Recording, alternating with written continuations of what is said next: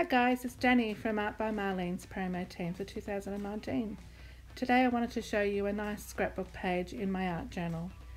I'm using Art by Marlene's large art journal. I've just pulled a page out of the ring binder and I'm going to use these circle background stamps. I'm not using an acrylic block here, but just hand pressure and archival ink.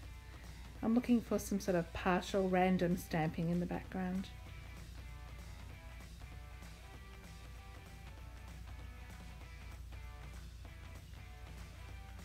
Now here I'm using some grunge paste and I'm going to use some fluoro acrylic paint. I'm just going to mix that acrylic paint into the texture paste. I needed to use a fair bit of it because it's quite translucent and I wanted to keep it quite heavily pigmented. So be wary of that when using translucent paints. So here I've used the TCW Art by Marlene's kitchen tiles. I'm using a palette knife just to scrape that texture paste through the stencil, and once that's completely dry I can activate my watercolours. So this is Art by Marlene's Bold and Bright set. I'm using a fairly wet brush, and as you can see I sprayed directly into the palette and onto my page, and I'm slopping that paint down by using quite a bit of water in the brush. That helps to keep the paint fairly translucent so I can still see all that stamping through the paint. Now just adding a bit of orange,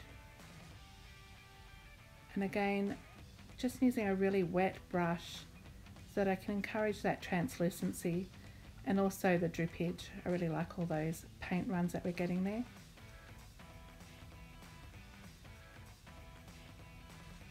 I've used my sprocket printer to print out a small photo. These are little sticky backed photos. I've mounted it onto black cardstock, and here you can see I've used a collection of Art by Marlene's floral stamp sets. I've painted and fussy cut these out prior to the video, and I've in some cases stamped them twice and just cut out small elements, the centres of the flowers, pop them in on dimensional tape. So I'm just trying to work out my layout here. I'm just sort of arranging pieces using book papers as well. This helps to tone down the background a little. Now I'm getting ready to stick down the papers.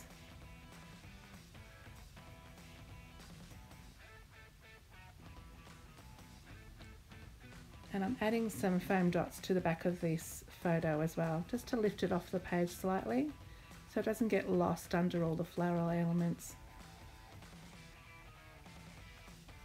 I've got a little bit of fluoro cotton here, and I'm just going to add that in the background for a little bit more added texture.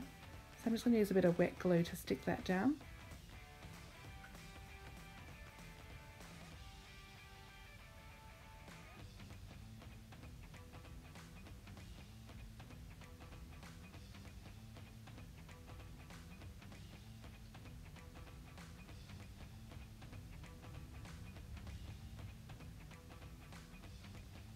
Now I'm going to add all these flowers back down, arranging them around the actual photo in a pleasing manner. So some of them will be on foam tape and others will just be glued directly down with a glue stick. This just gives it a little bit more dimension and a bit more visual interest, having them at different levels.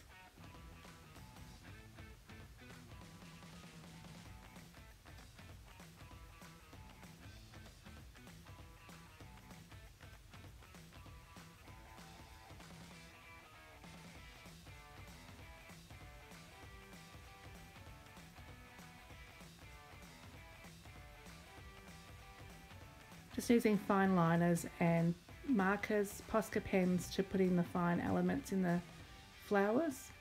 Masking off with a little bit of scrap paper, and I'm going to use some fluoro pink here, watering it down to make a nice consistency so that I can splatter all over the page. That just saves the photo getting damaged with more paint. And just to finish off here, I'm using the distress ink around the edge to frame off the page. Just sort of finishes it off.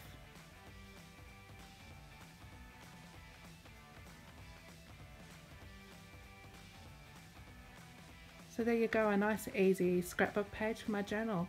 I hope you enjoyed this, and if you did, please give me a thumbs up and subscribe to my channel. Thanks for watching.